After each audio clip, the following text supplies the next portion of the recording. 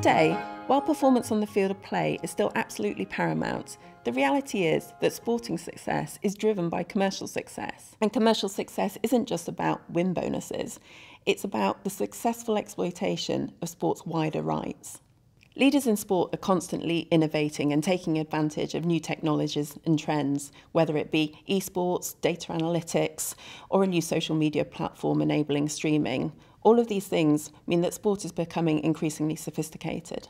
Maximising performance on the pitch is no longer just about athletic prowess. Navigating things like immigration rules, recruitment processes, the transfer market, and of course, disciplinary proceedings, all have a direct impact on results. Given what's at stake both on and off the field of play, getting things right legally is essential.